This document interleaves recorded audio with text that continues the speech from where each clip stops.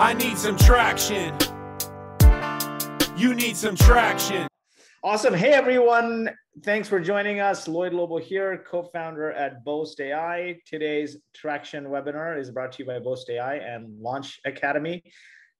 Folks, as you're joining, please introduce yourself. Tell us where you're tuning in from, what you're looking to get out of this session. Post to everyone, not just host and panelists. Make sure when you post to everyone. Introduce yourself, your company, what you're looking to get out of this session. And if you have any questions, type them in the Q&A tab. I'm seeing Toronto, Vancouver, Belgium, Mexico, Calgary, over 100 people here tuned in. So if you have any questions, type them in the Q&A tab. India, Austin, wow, global audience here.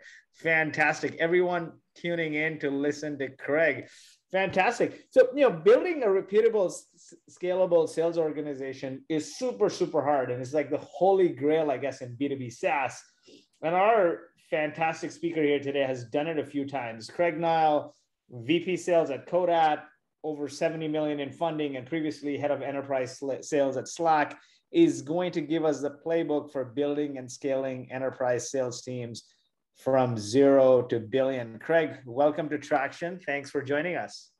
Thank you, Lloyd. Pleasure to be here. Awesome. Yeah, so before we dive into the sales playbook and building and scaling enterprise sales teams from 0 to billion, you've driven rapid growth for some of the biggest names in SaaS, like Salesforce, Slack, now Codat. So you've seen it all. Give us your backstory. How did you get into sales? How did you get to where you are today? Sure. So I originally didn't think I would be in sales. I had a love for math and science. I was born to two math majors that worked at IBM, and I studied programming at first. And the more I did that, the more I realized that coding in isolation wasn't really well aligned with the nature of my personality. So I pivoted. I got a business degree in the end, and I cut my teeth at some startups doing sales. I was a headhunter for a short period of time, but the rest were all really like tech sales jobs, BDR roles. I joined Salesforce in 2006 and stepped into that organization, and it really showed me what the machine, the model, the culture really could look like when it's done right, and learned a ton there. I started as an account executive. About halfway through, moved into leadership roles. And there were 1,200 or so employees when I joined, and about 500 million of ARR. So definitely not that zero range in terms of revenue, but well on their way. And when I left, there was about 25,000 employees, so massive scale, and $8.5 billion in revenue. I left to join Slack, and at first thought, I can't leave a company like Salesforce and go sell emojis and chat. And that doesn't sound that interesting. And the more I learned about the way they were transforming organizations, the more appealing it clearly was. And I joined when they were about 100 million in ARR and 700 or so employees. And that was right after the CEO, Stuart, was quoted saying, "We'll never hire salespeople. We don't need sales." So I had the interesting task of building out the enterprise sales team for them and really starting to embed a sales motion there after the success they'd had with the product and product-led growth for so long. But that is the story of how I got to Slack. Awesome. That's fantastic. And we'll get into it. But a lot of folks like the Slacks and the Dropboxes all said, you know what, we never need a salesperson. But like you start to stall out and eventually you do need a salesperson, right? And salespeople and sales leadership and teams. But before we get into that, tell us more about Codat. What took you to Codat? What does Codat do? So I think we've all had a really interesting couple of years, just the nature of the world these days. But in combination, and it sounds like you just went through this too, we had the birth of our second child. COVID was upon us. It was a great, if there is a silver lining of all of that in terms of COVID, it was a good chance to reflect on what's important and what I wanted to do and where I was in my career. And it became clear joining a smaller company, it was the right time. It seemed like a fun adventure. And I looked at a lot of different options, talked to a lot of founders and CEOs and different roles in different industries, all tech, but really many, many different forms. Codat stood out based on the people, just a great executive team. I talked to a couple of the board members. It was, a very, very strong foundation, excellent product market fit, really poised for growth and a chance to double down, especially up market. Their primary customers were large enterprises. The selling was not straightforward, which really matched the way that I liked to get things done at Slack and Salesforce. And then it just really stood out in terms of the opportunity for my experience to be really helpful at the stage of company Codat was. It was about 70 employees or so, and needing to scale to that 10 to 100 range in terms of revenue. Definitely. So And Codat, I'll introduce you to what Codat does. So Codat's a single universal API, which connects to over 30 systems used by small businesses. So a lot of Lloyd's customers would fall into this range. Anyone using QuickBooks or Zoho, systems like that.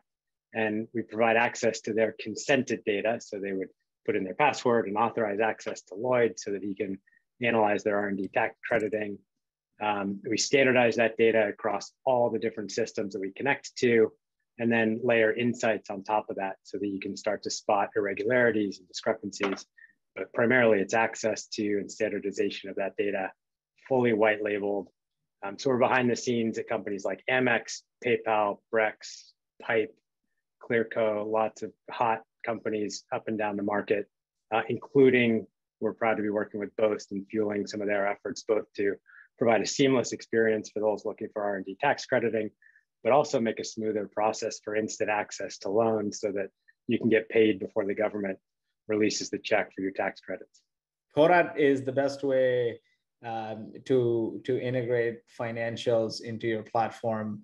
And I feel like, this is a separate discussion, but I feel every company will become a fintech company. Like fintech is another layer, like the internet, the cloud, mobile, AI, and now it's fintech, right? And you guys are enabling that along with us and many others in the space. Awesome, fantastic. So, we alluded to this. Dropbox, Slack, they all said they didn't need sales teams, and then they all now have massive sales teams. When is the right time to bring in a sales leader? The right time to bring in a sales leader. So I think a lot of them probably did have some form of sales. Even Atlassian, they said we don't need sales, but they've got this weird little team called accounts. And now they have sales, I think, more overtly. One of the great leaders from Slack is now head of enterprise accounts or something, but it really is sales just done in a very specific way.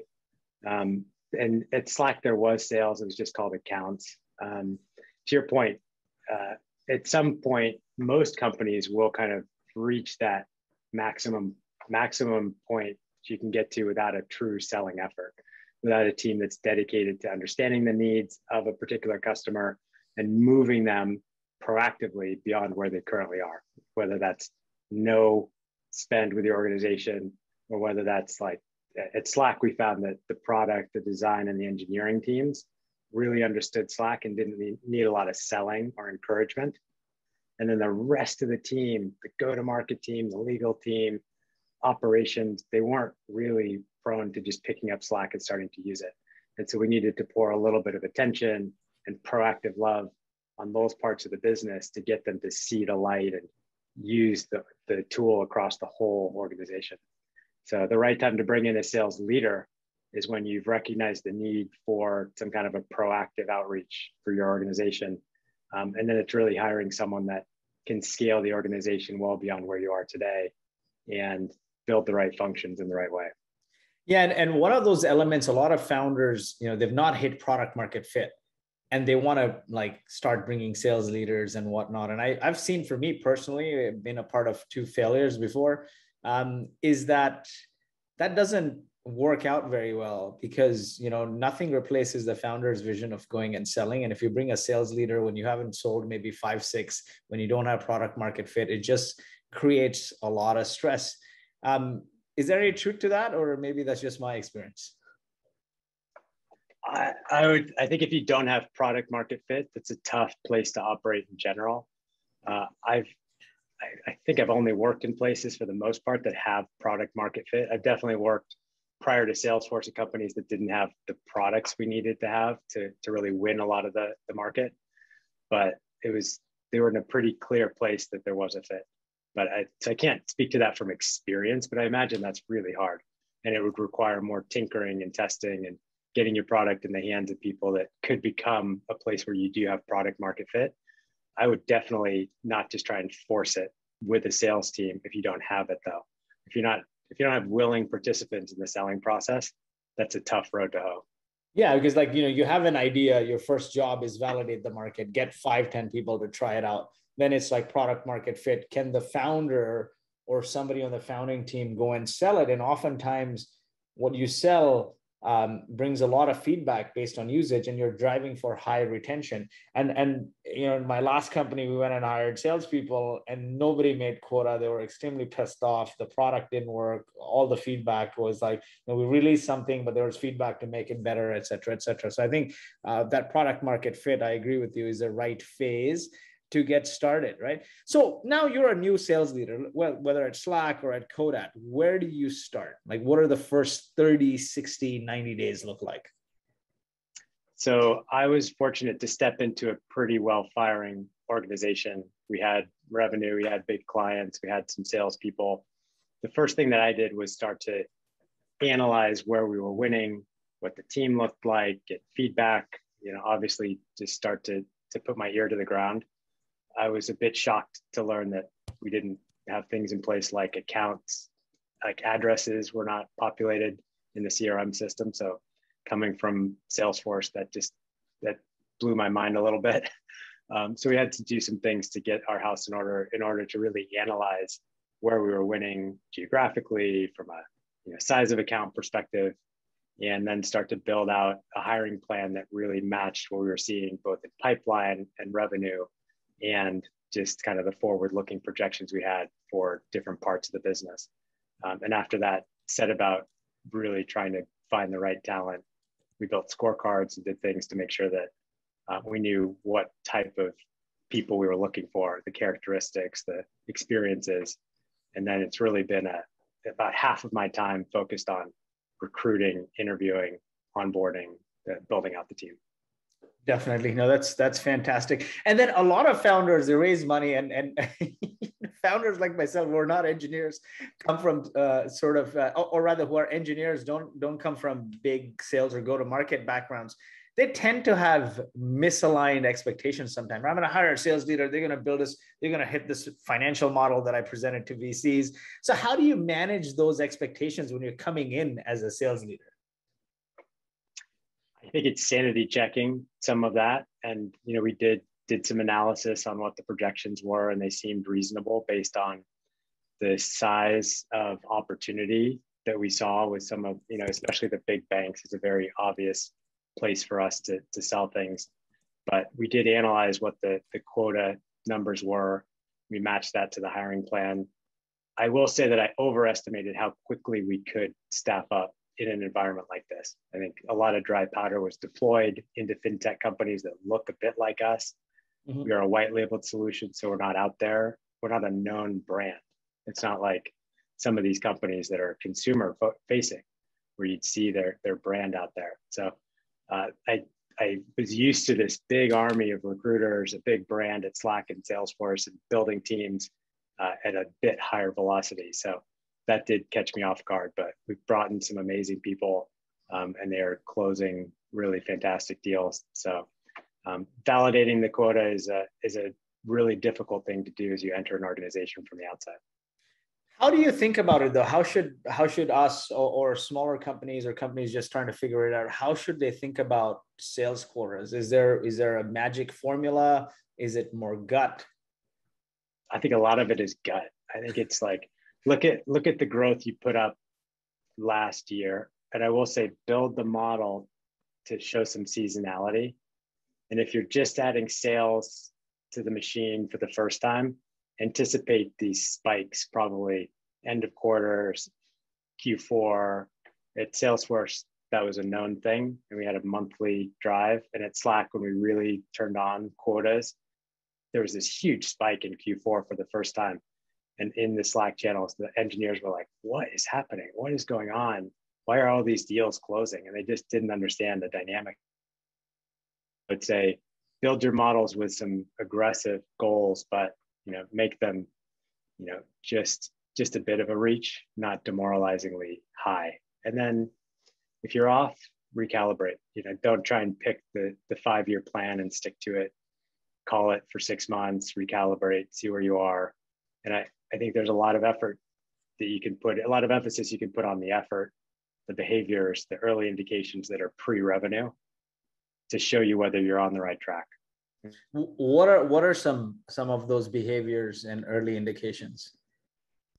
Obviously, pipe gen, looking at pipe gen by sector, by region, by team isn't an easy thing to focus on, but meeting generation, some of the anecdotal feedback about where we're seeing interest, again, regionally, by product, by segment, and then just starting to match that to where you're seeing the revenue actually come in. But keep the long view. Know that a small seed deal in most companies like ours this year yields big returns next year when we do the right work. So and maybe there's a direct answer here, and I'd rather have a Lobo in front of me than a frontal lobotomy. That's hilarious. Yeah. But how should people think about quotas? Because I think that's the first step, right? Let's say you've got product market fit. You're at $1 million in ARR. Founder has been selling, right? And they bring in someone like yourself, external leader. Should the quota next year, and let's say this company has raised, I don't know, 5-10 million, right? I'm just hypothetical scenario here. Should the quota then next year be going from 1 to 5? Should it be going from 1 to 10? Like, how should they think about quotas? Now, like, this is the scenario where the founder has been selling, sold the first maybe $500,000 to $1 million ARR. Maybe that's like 50 deals, right? So new sales leader comes in. How do you think about it? As a sales leader, I would always want my quota to be smaller, probably. But with an owner mentality, I would think, like, again, make it a stretch. It's just so individual. It's really hard to give you something scientific here. But I would look at all the data you can as objectively as you can and try and not make it emotional. Of course, you want to go from 1 million to 5 or 10, but can you get there? And if you put your fingerprints on the right part of the business, what sort of trajectory change could you really enact? What could you, and if the sales team doubles their quota because they do better than you anticipated, maybe that's fine. If you have a comp plan that's tied to revenue, you're paying people for performance. So it's still just, it's part of the margin that you anticipated paying. So I think acceleration is probably a tougher thing in an early stage company. You don't need to double comp over 100% if you're not sure what the line should be for 100%. As you mature and grow, you've got a lot more science to build a comp plan so that you know that territory with reasonable effort should yield that much revenue over the course of this year. You just have so much more evidence for that dirt, that patch, year on year in terms of what it was producing, so that an outsized result is really obvious. When we're talking about this early, there's so many variables that go into that equation that are unique to each business. It's really hard to give you perfect science, but I'd say make it a stretch, but allow them to blow it out and be really happy. And that, especially your sales leaders, are such a high point of leverage. It's important to keep them happy and fed and rewarded. Awesome. Fantastic. So I want to get into like the team now. Like, what are the key hires you'd make as a sales leader? So say you come into a company that's product market fit, couple million in revenue. Now you need to build a sales team. The founder has been selling, there's product market fit because there's high retention. Like, who do you hire? Sales ops, SDRs, sales engineers, account executives? Like, what is that mix of people do you hire? And then the second thing is, piggybacking off of that, how do you identify the right candidates, and what does a comp look like? Good question. And again, not to dodge the question, but this one's individual. So I can speak to especially what we're doing at Codat and what I saw work well at Slack and Salesforce. But in companies like that, BDRs are really important. And I'd get them in probably earlier than you think. If we're talking to an early stage founder, just starting to build awareness, starting to build pipelines, starting to soften the ground for the team that you'll hire after them is important. And they're often young, early in their career, and need a lot of care and feeding, but that's a really important function to bring in, especially if you're like Codat, where a lot of our customers are these bigger enterprises. We're selling to all the top banks. And you're a high ACV product, right? Like say like high 20,000 and up ARR. You're not going to like it, Lloyd, but we're really expensive. No, I know. but we're worth it. We're worth it. But yeah, so it's a high ACV product, but we also work with very small fintechs that are just starting up and have entry point products for them. But BDRs are a huge part of our machine and important to bring in early. So for people's benefit here, BDR is a business development rep or a sales development rep. Sorry. And their whole job is to generate qualified meetings for salespeople by a combination of social selling and email and cold calling and whatever means necessary. They can do whatever they want. They have full free reign at Codat to get attention however they can. But they build awareness. So they're used interchangeably sometimes with SDRs. I think about the two as kind of discrete, but similar. BDRs are outbound. So you to point them to big accounts and say, I need to get into the technology team at that bank or the business banking, like the relationship managers at that bank, and just point them in the right direction, give them some of the messaging that might work and let them go. SDRs would be inbound. So people that hit your website, qualifying leads. In lots of organizations, they'd be promoted into BDRs. And then they become your junior salespeople. And so when you think about the organization one of your questions further on is 10Xing. Think about a destination company eventually when you're 10X the size, when you have new college grads enter your company that have the right DNA, the right attitude, the drive, the hunger, and you give them an entry point where they learn. They're just picking up the phone and answering soft inbound leads. And then they're getting outbound and breaking into companies you never thought you'd have any conversations with. And then they start closing deals, smaller deals, high velocity, and grow into leadership or other roles in your company. But we've kind of gone off road a little bit here, Lloyd. Do you want to get back to the roles? No, but I think that is perfect, right? Like whenever you hire somebody, hire them with a path is what I got out of it. Like SDRs are inbound, then they get promoted to BDR, which is outbound. I mean, we call them the same thing, BDR, SDR. But yeah, inbound rep, because it's a little easier, outbound rep. Then like you get into AE and then leadership. And it's a great path. People should feel like they're always growing in a company and they don't have to chase for that growth. You have the path laid out based on metrics. So let's talk about the BDR metrics for a second here. But from a BDR perspective, you recommend hiring them before you have salespeople on the ground, or you sort of I would hire them sooner than you think you probably need them. That's different for every company. And if you have a lot of inbound and you're a brand that's visible, maybe you need SDRs to qualify inbound leads more. But let's say you don't have a lot of inbound, because inbound is also hard to build.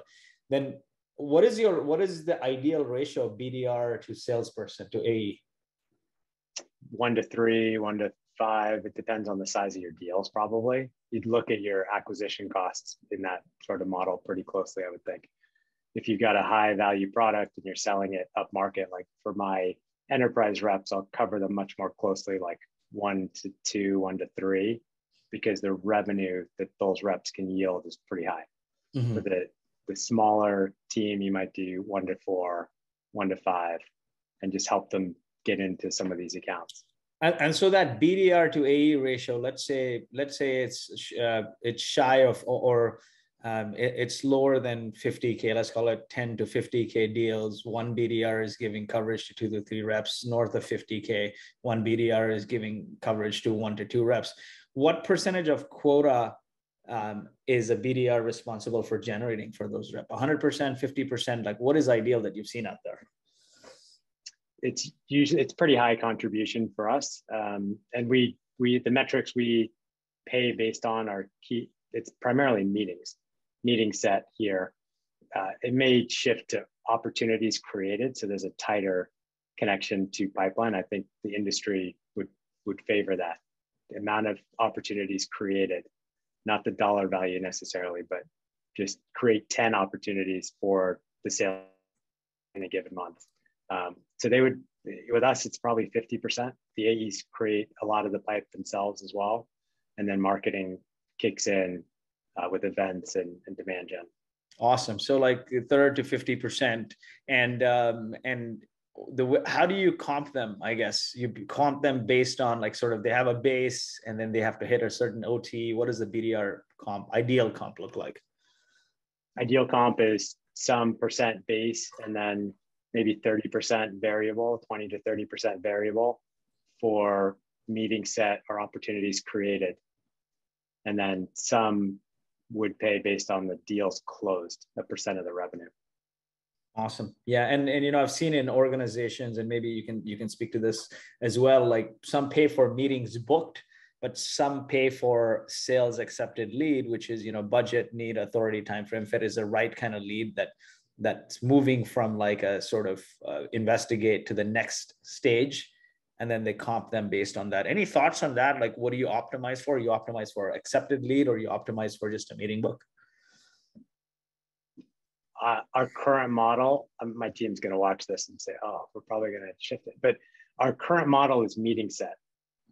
I would rather have opportunity creation and sales accepted leads. So at Salesforce and Slack was always stage one created by the BDR. And when the meeting's held and the salesperson talks to them and says, great opportunity, Boast is going to be a great customer, move it to stage two, that triggers crediting for the BDR team. Yeah, definitely. Exactly. And then some organizations, what I've seen them do is to keep people motivated, they comp on meetings booked, and then they tighten the controls as their ramp increases. What is the ramp time on BDR that people should expect? Ideally. BDRs tend to ramp pretty quickly because they can often learn from each other, grab scripts, and just align with the AEs that they're with. I think they ramp much more quickly than senior account executives tend to. But 3 months, they're pretty good around that. Awesome. I would say, I thought when you said quick, I thought you meant like 30 days or 15 days, but that sounds impossible. Maybe faster than that. So 30 to 90 days for real proficiency around 90 days. Awesome. And what are the key traits of a BDR that you're looking for? Like, what are some key traits? Yeah, for BDRs, it's way more about the DNA than it is the experience, obviously. And so business acumen for us is really important because what I didn't mention is our API is bi-directional. So the banking use case, your use case, pulling information is pretty obvious. But then when you look at pushing information, like a point of sale system at a clothing store, reconciling payments for it back into QuickBooks for that business owner, it gets really complicated really fast, and it goes in a lot of different directions. So curiosity and business acumen are really high for us in particular. If you've got more of a point solution, those will probably be indexed lower than just passion and drive and scrappiness. But those are the things I tend to look for is curiosity, business acumen, coupled with passion and drive and scrappiness. D1 sports players, people who have shown that they have a real light in their eye for a topic. All you have to do is ask them what they're passionate about or a proudest moment from school, and you'll see the lights go on around something that maybe you didn't anticipate. Awesome. So, recapping this side of things, we said, hire BDRs sooner than you think you need them. They're great at generating pipe, ramp time 1 to 3 months, and should be generating 30 to 50% of pipe, and you compensate them 50% base, and then the rest can be variable. 30% is variable. And I think BDRs are usually like 70% base and then a smaller variable than account executive. Yeah, so 70% base, 30% variable. That's fantastic. And the preference is sort of comping them on the variable on the qualified sort of opportunities, but maybe you start off by compensating on meetings to keep them motivated. Now let's move to the AE, and we said one BDR should be able to funnel anywhere from 2 to 4 AEs at peak, and depending on the deal size, it may be less or more. So let's move into AEs then. What is the ideal AE profile? What are their quotas like? What does the comp look like? So ideal profile, it's really similar to the BDR, but you then couple it with experience. And so for a junior account executive, you kind of index more on those characteristics and couple it with a bit of experience where they've proven that they can be successful in a selling role. I've hired people even at Codat who didn't have traditional selling experience. So I think it's important to continue to index more heavily on the characteristics than necessarily a perfect set of experiences. For senior reps, it's really about people that have proven that they can get it done in a selling environment with a direct selling quota and really able to sell value and a solution in a bunch of different ways. So not the one trick pony where you could just, show up and deliver the same deck every time and just there's no variation in the way that the product is used. And there are lots of great companies out there that work a lot like that. But even Slack, it was very different to get people to buy and spend a lot to make organizational change happen and revamp parts of their operation. And at Codat, we need to index on people that can do great discovery, come up with a unique solution for the business that's going to use the data supplied by or sent through our API. And so we really need to focus on people who have proven that they can handle complexity, do some solution-oriented selling, and aren't just in a rinse and repeat type of model. Yeah, and definitely. And when you're hiring AEs, what I found is, from failures and successes, is hiring people who've sold. There has to be some similarity. The experience brings a lot of value, particularly if they've sold the same deal size into similar markets or whatever have you. But what is the ideal experience after which you find like diminishing returns, you would say, for an AE? We've got two teams. One team's focused on selling into banks, and just if you think about where the mothballs are in the industry, that's the team that's focused on like the old school industries and the bigger accounts. And there, I want people who have sold ideally to financial institutions or insurance or government. Like I just need to know that they can stick in it for the long haul, deal with lots of maybe unnecessary complexity, be able to navigate that complexity, and just not get discouraged if it takes a long time to get a big bank to purchase something. The other team is focused on everything else. That would be selling our product to Amazon and Shopify and Stripe and Apple. And so that's a really different skill set. And so for them, the ideal skills are being adaptive, being curious, being creative, and a rep that's sold BI software or Salesforce, where you have this, like, their product portfolio is huge. So if you sell all those products, you have to be very adaptive and able to pull a bunch of different stories together to come up with a solution for a different type of company. So I test for that, and I do in our interview process. Definitely. Speaking of interview process, what are your top 2 favorite questions that you ask everyone in interviews, the salespeople?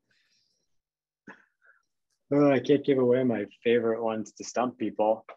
I love to ask people about their proudest moment. I think I highlighted that earlier, but I try and really get to understand people. And in our interview process, we go way back, and that's not a surprise or a secret. We try and get to know people's origin story and just understand what makes them them and the decisions they've made, and like truly why they made different. You graduated from college, where was your head? Instead of like, oh, Lloyd, how did you choose to start Boast? But like, really, where was your head? What were your options? What were you thinking about at that stage? And just trying to be ruthlessly open-ended in our questions as we take someone through their career journey and try and truly understand what makes them them and why they made the choices they made.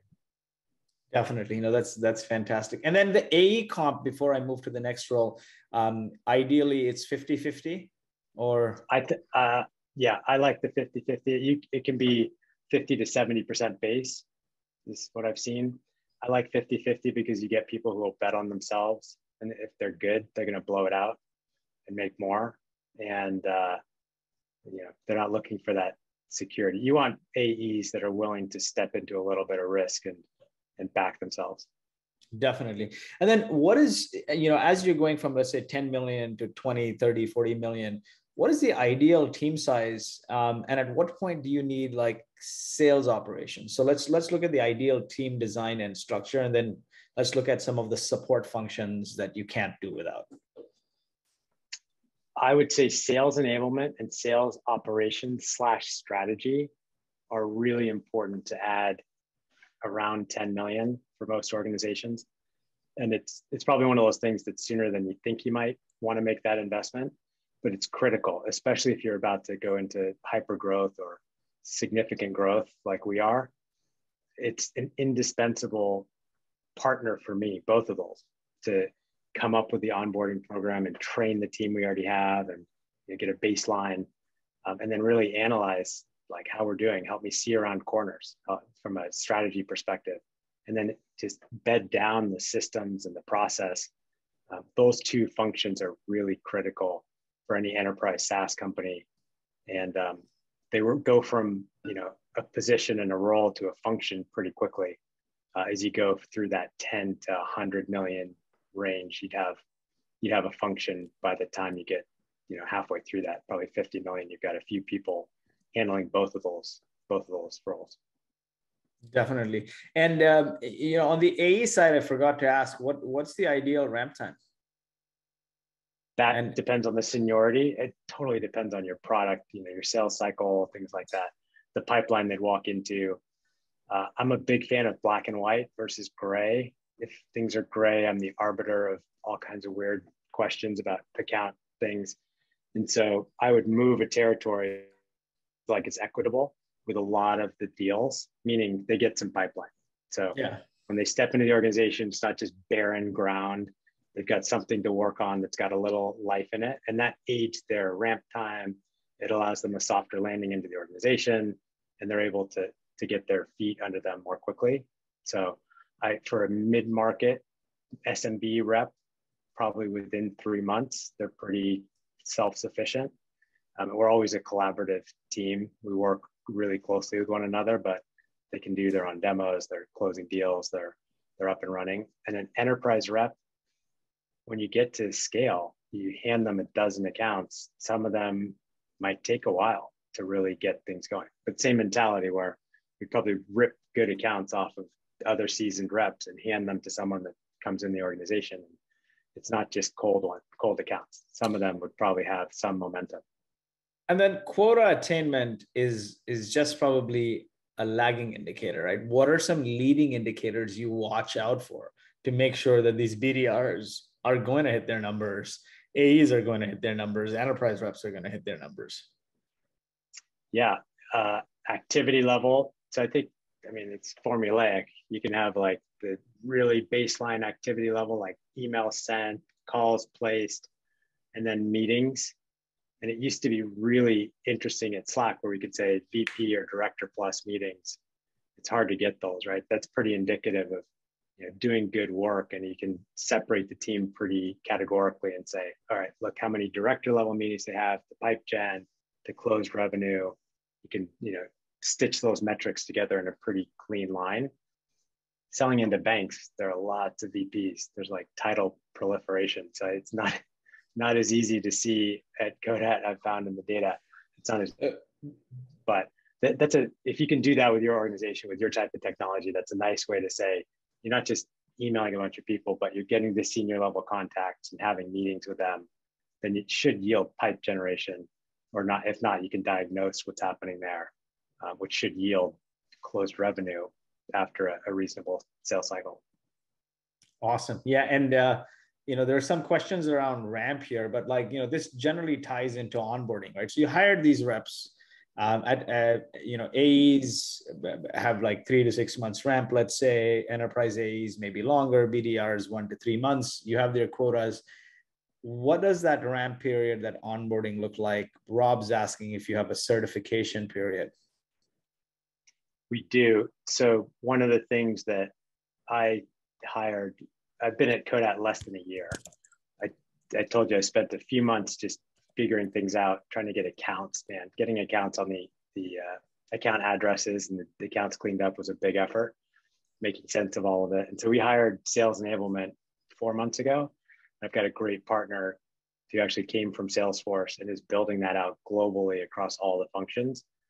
And we don't have a certification program yet, but we are moving in the direction of having a baseline onboarding program for everybody that's customer facing that comes into the organization, and then eventually building curriculum that would splinter off based on role. Because there's definitely things you train an enterprise salesperson on that you wouldn't train a BDR on.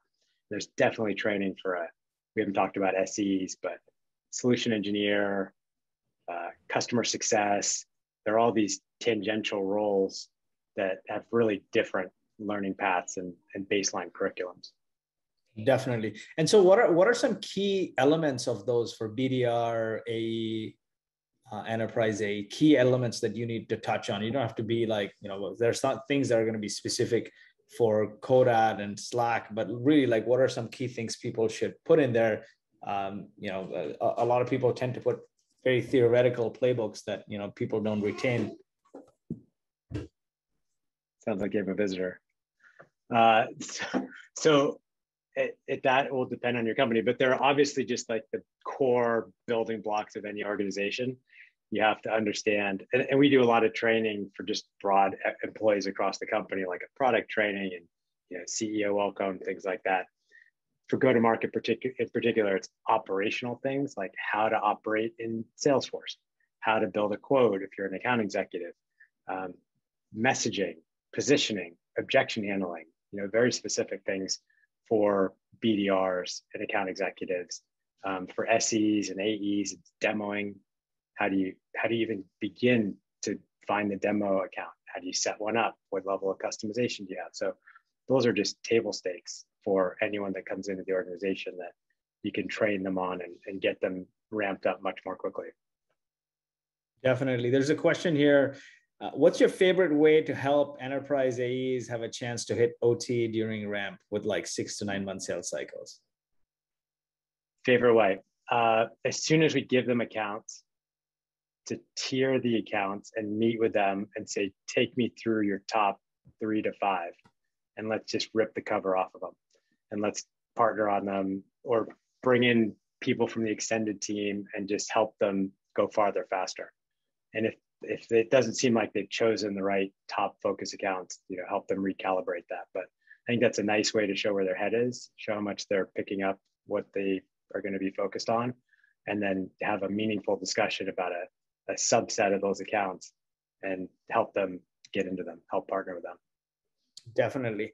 And then let's talk about like org design, right? Like, how do you organize territories? Is it revenue based? Is it territory based? Is it like, how do you think about that? Let's say you have like a North America wide coverage. Territories, I mean, that's an interesting one. And that answer probably looks different today than it did 3 years ago for most companies. Yeah. Because like now we have an interesting opportunity. If we try and find silver linings in this catastrophe, the ability to worry less about region and think more about product, vertical, that sort of specificity. Like I've got a leader based in New York who covers the banks, and he has people spread out all over the place that cover the banks. But it's less about the region in which you live, and it's more about your ability to articulate the solution for a particular product, for a particular subset of the customer base at this point. And man, I believe at some point people are going to come back and want to shake hands and kiss babies. Will be somewhat more normal. And I've been to a couple of conferences, and maybe I'll see you in Vegas at Money 2020. But in some places, they're really happy to have face-to-face meetings, and we're doing a little bit of it. And I'm in our office in New York today. But then once we get a bit more of that, where we're meeting face-to-face with customers, especially with the big accounts, I think regional focus makes a lot of sense for us, especially with big deals, with big customers. being able to see them and walk the halls. There's something magic that happens that you don't get between back-to-back Zoom calls. So you got to get on planes, trains, and automobiles there. I could be wrong. I could be totally wrong, but I think for selling to big banks, they'll still want us to show up and put in the effort and have a meal with them in a lot of cases. We host so many events, right? Hundreds of events. And I fundamentally believe that anytime you incorporate more than two senses, we're like sound and sight right now, but taste, touch, smell, you have the opportunity to build stronger connections. Like breaking bread with people is one great way, right? And so there's data that proves that is the case, right? Get on flights, meet people. There is data to prove that. Greg asks here, any suggested ratios of BDR's account executives to the number of enterprise prospects? Like, does that factor in? No, I don't think about that as much as like the ratios of number of accounts to the tier of account executive personally, where if you just can't, like I can't give one account executive Bank of America and Wells Fargo and JP Morgan and Goldman and have them do those justice. So it's more, my brain is more focused on how much could that account executive reasonably cover when I look at accounts of that size in terms of the level of care we should provide them. And then the level of importance is kind of where I think about the mapping of BDR to the account executives and what the revenue is we could expect to generate out of the set of account executives we map the BDR to. Definitely. And then one thing we missed on the comp model here is like when you comp these AEs, right? You're paying them on the initial agreement. What is the best practice? Or you're paying them on recurring MRR? It depends. So at a lot of organizations, you'd be paid primarily like 90% on the net new or growth or upgrade revenue. So any expansion, which lots of companies confusingly called ACV. I actually like the acronym, but annual contract value, which is really net or incremental ACV, but that's the primary driver for most of us SaaS companies, is the growth that an AE drives in an existing account, in a new account, what have you. And then some renewal focus, because I know both Lloyd and I are big believers in doing the right thing for your customer and exceeding expectations, not because, it sounds nice, but because it's the right thing to do and you'll probably have better outcomes and live longer. But renewals are important. Yeah, implementation is important. Success is important. So some orientation for those that are really money driven in the comp plan, maybe 10% of their comp plan, 20% of their variable around renewal is helpful. So whatever that percentage means for you, some way to keep them focused on implementation, success, renewal is important. Awesome. I'm going to get into selling styles and then I'm going to start taking the audience questions in rapid fire. We may have to go like 5 minutes over here, but what are the different selling styles and when to use each? Like, for example, what works with complex products? Talk about that discovery in challenging selling environments. Yeah, so there are lots of selling styles and frameworks. Like transactional selling is overtly selling your product. That's what we all think of salespeople. That's why a lot of people try and get out of sales because they're used to that like used car salesman type of sales. There's a really respectable form of sales. I'm very proud to have it in my title, but it's because like consultative or solution-based selling, that style of selling where you truly seek to understand before you seek to pitch or provide a solution. And you really try and understand how important it is, what your other priorities are. You get to know things way beyond the context of how your product fits into that organization, because it better helps you say something and position something that will really provide. There's a great trainer from Salesforce, Eli Cohen, who is now doing his own sales enablement. I'd encourage you to look at Saleshood, but he always talked about transformational, emotional, and quantifiable. And the only way to deliver a message to an organization, especially a complex enterprise organization, is to do great discovery and find what will be transformational for them and the person you're selling to or the people would be emotionally rewarding for them and connected and have positive benefit and ROI that they could stand behind to their CFO and say, we need to make this purchase and here's why.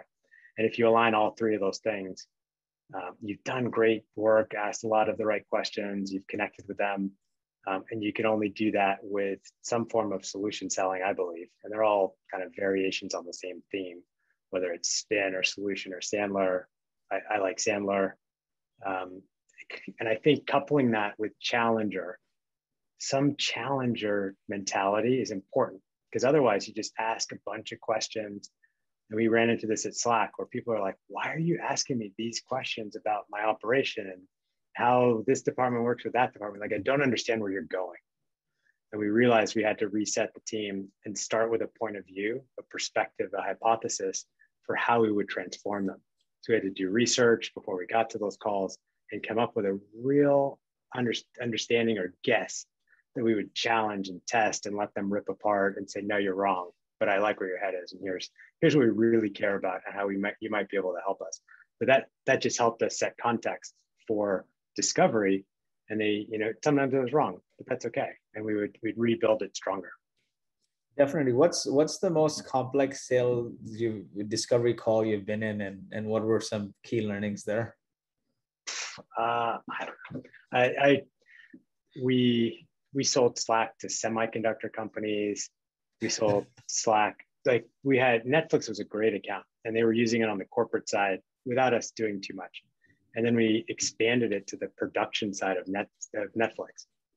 And that was like a huge effort. And our team was down in LA helping the tech teams and the production teams and every part of that production side of Netflix that makes all the shows we love, Ozark, the documentaries, think about how Slack could help them pick the right scripts, cast, do shoot locations, and catering, and everything through to post-production and getting things onto the site. And that was a really interesting, challenging, multifaceted discovery session, which wasn't just a discovery call. It's not a moment in time discovery. It's a process, and discovery was part of every one of those touch points we had as we went through the journey of helping them see how Slack could play a role. They already had a lot of systems they built, but as a layer on top of all that technology, Slack was a ribbon that ran through from picking the script to pushing it out onto the Netflix site. So that was a fun one. That's amazing. Awesome. And in the ideal world, right, at a company that's at scale, what percentage of opportunities should be inbound versus outbound that you find? And any sales leader will tell you they want more inbound. I don't have enough inbound, but that's, I don't know if there's a magic percentage, but it's usually a lot's outbound. For enterprise sales teams, there's always a lot that's outbound. If you get 10 to 20% inbound, you're doing well. I would caveat that and say there's marketing generated and there's marketing influenced. And there's a lot of attribution that's lost along the way that's really helpful. There's ground softening from PR, there's demand gen that maybe like the lead that turns into the opportunity isn't accredited back to that original lead. But then they come to an event, they're touched through a bunch of different campaigns, they read some white papers, and all of that is marketing. And so there's a great feature in Salesforce called campaign influence. It's on the opportunity, and you can attach a whole bunch of marketing touches to a deal and then show attribution amongst the sales efforts and the marketing efforts and try and bridge the gap between what part was truly sales driven and what part was influenced by the marketing team. There's a missing product in the market, and maybe let's call it sales glue or whatever, but like multi-channel attribution is the hardest thing. And sales reps usually put last touch, or most organizations do last touch attribution versus this influenced by PR or events and whatnot. So that's interesting to note. But I'll share sort of example from us. In a sense, we bootstrapped the company. We're north of 8 figures ARR, growing 2x year over year. Up until last year, a good 40-50% came from referrals, because of course we run this big traction community, and maybe it was something like 60, I think. And we had 4 sales reps. They were all called business directors of business development. They were all hitting quota. They were closing more like community, a version of community management plus sales. This year, we started adding sales development. And for the last couple of months, sales development is, or BDR, outbound, is contributing to 50% of our new logos. And so I've formulated this thesis that you can build a sizable company servicing one kind of customer, coming through one kind of channel, getting one kind of service. So, a lot of people try to think like, oh, inbound, outbound, and whatnot. But if you're crushing it with outbound, just double down on that. Why go and try to figure out inbound? Because it's not easy, right? And so now our mix is like probably 30, 40% BDR, probably another 30 or so percent referrals, and then the rest, small percent, I think 40% inbound, 40% referrals, and then like a small percent inbound. And we're trying to figure out inbound. But I think if you've nailed one thing, like you said, in larger enterprise companies, just do that, right? Maybe, but just to challenge that, might your drive towards inbound just soften the ground for your outbound? Yeah, I don't know how you would separate the two. You're gonna, in doing inbound and demand gen, you're gonna get a lot of people more aware of who you are, and then your BDRs will have an easier time.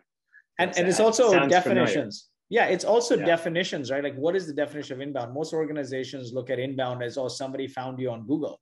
To me, like, that's not inbound. Inbound is also like, we do like 100 webinars a year. Hundreds of people are joining. To me, that's a form of inbound because it creates brand awareness. For sure. And then it drives like, PR, everything, right? So that marketing influenced, I think, is key versus marketing totally generated. What's in your sales tech stack? I mean, you're a veteran of sales. Of course, you worked at Salesforce, and Salesforce is table stakes. Everyone needs to have Salesforce. But how do you enable your team? What does the tech stack look like? You won't be surprised. Salesforce, Slack, LinkedIn, obviously, is Navigator, indispensable. Sales Navigator, sure. When Microsoft picked that up, I was like mortified because I thought, this indispensable tool. I'm in there.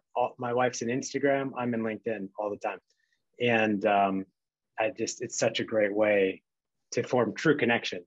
And a lot of BDRs will send out an invite to link when they've never met anyone. And I actually don't think that's the right method. And I'd be surprised if many of us would accept a random link just because it's a tax. Then my team's like, oh, I see you know this person who I don't really know. It's just some BDR that sent me a nice message and I accepted their connection. Anyway, so LinkedIn, of course, is great. Sales Navigator.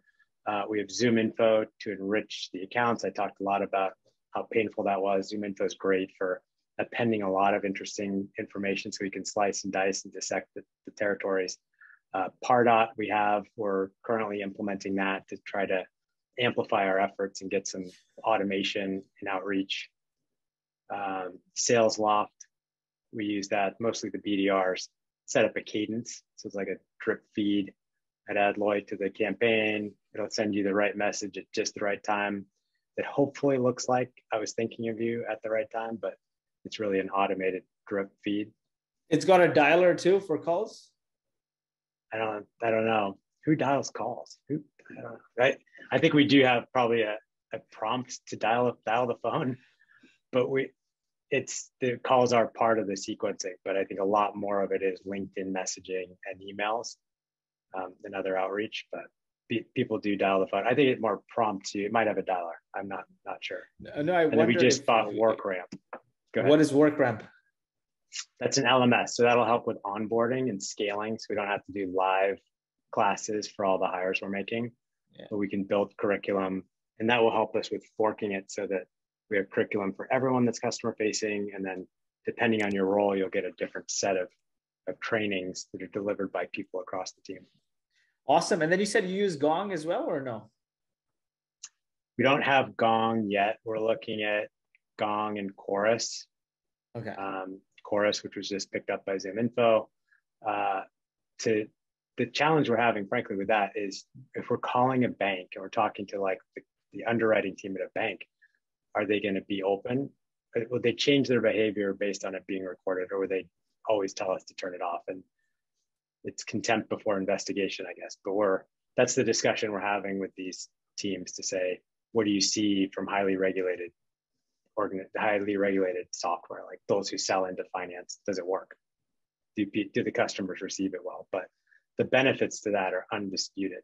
So if you're not selling the banks, but I think we rolled it out at Slack. I didn't think it would go very well with our enterprise team. I was like, yeah, BDRs, of course, enterprise we'll see. And our enterprise team loved it. The AEs loved it because they learned from each other. When they had a great call and they crushed the objection handling, they'd get shared around. And, a lot of people are fed by that, not just the commission. The recognition and reward from a system like Gong. It's real. It just, you don't want to flag the bad calls and send them out to the team and say, never do this. I think that would diminish the participation. And then Definitely. We're also looking at Clary and Insight Squared at some point to help us get a better handle on just all the different signal that's in the machine that is hard to pick up on in manual reports. Sales tech is getting more and more expensive, and it's almost probably going to be at some point the same as the rep comp, maybe. I hope not. But one question to close things out here. There's a lot of buzz about account-based marketing. How do you guys think about it? What is the ideal way to leverage that for companies? It's an interesting one. So Salesforce is just a content machine. They're a machine in so many ways. To account-based marketing there, like when I led teams in Australia and I had someone that would ghostwrite stuff for me where we'd have a chat like this and then an article would appear in Australian English and they would release that. And so that makes ABM easier because you can create hyper-targeted content for a niche stakeholder in a niche account and go right for one of your top accounts.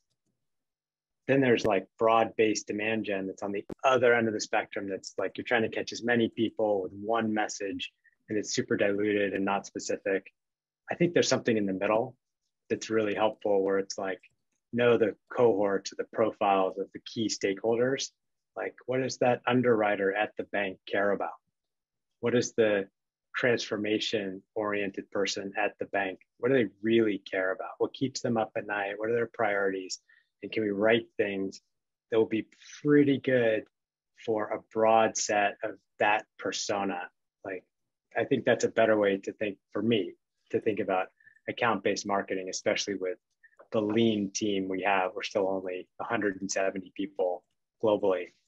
We've got the scrappy marketing team, but to saddle them with getting just the right message to Lloyd Lobo, that's a tough way to go versus, all right, if we've got the CEOs of these super innovative, great companies, what might they be tuned into and how can we raise their awareness and get just the flicker so that they answer the phone if we're dialing them or respond to the email and just begin that conversation.